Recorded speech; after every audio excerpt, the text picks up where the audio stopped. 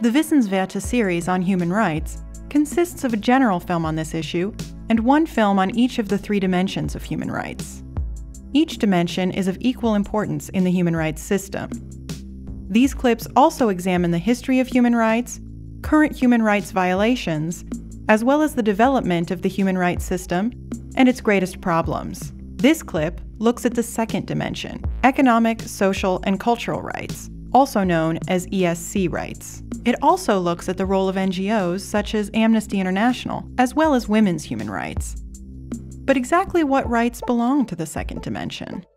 Economic rights include the right to work and the right to fair working conditions,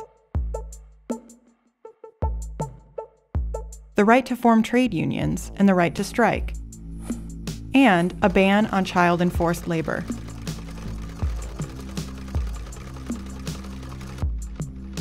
Social rights include the right to Social Security and the right to a decent standard of living. This also includes the right to clothing, housing, and food, and especially access to water. Furthermore, these rights call for the protection of the health of mothers and children and the right to education for all, including free access to primary education.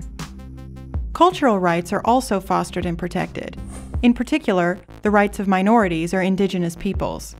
For example, the right to participate in cultural life, and the protection of intellectual property.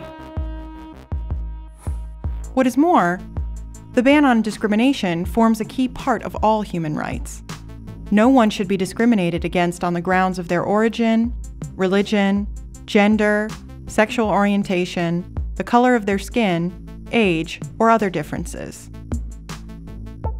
Economic, social, and cultural rights emerged in 1966 when they were set out in the United Nations International Covenant, which deals with these rights. This covenant entered into force in 1976. It has now been ratified by 160 states. Originally, the idea was that this covenant and the Covenant on Civil and Political Rights would form a single comprehensive convention. During the Cold War, however, countries in the East and West could not agree. Human rights became a pawn for political interests. The rights of the first dimension, such as freedom of opinion and political participation, were a problem for the authoritarian governments of the Eastern Bloc. They therefore preferred to promote the ESC rights of the second dimension in the debate on human rights. Partly in reaction to this, and partly out of conviction, the Western Bloc focused on civil and political rights. This meant that ESC rights received less attention than civil and political rights during this period. While the rights of the first dimension were considered to be legally enforceable, ESC rights were regarded more as goals to be achieved.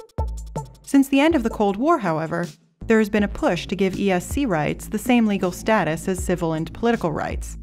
This is important because it promotes the principle of the indivisibility of human rights. NGOs play a key role in developing and implementing this legal foundation. NGOs are civil society organizations that do not have ties to governments. There are a large number of NGOs in the field of human rights. The best-known organizations that campaign in a wide range of fields include Amnesty International, Human Rights Watch, Human Rights First, and the International Society for Human Rights. There are also many organizations with a special focus. For example, Human Rights Campaign promotes the rights of homosexual and transsexual people. FION focuses on the right to food. Habitat International Coalition champions the right to housing, while Survival International focuses on the human rights of indigenous peoples. In addition to these well-known examples, there are countless local NGOs which do valuable work in the human rights field. NGOs have a broad range of instruments. They provide information on human rights, for only those who know their rights can exercise or fight for them. They monitor human rights violations around the world and draw attention to them. They protest and organize campaigns against human rights violations. The public outrage this provokes turns into pressure on those violating human rights. They help the victims of human rights violations to join forces and better protect their interests. They work in national and international bodies to extend the human rights system. Many NGOs offer the chance to become involved at various levels. They are thus a key point of contact for anyone who is interested in human rights or would like to become actively involved in championing them.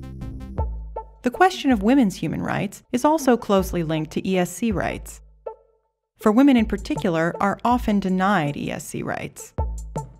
Around 2/3 of the world's poor and illiterate are women.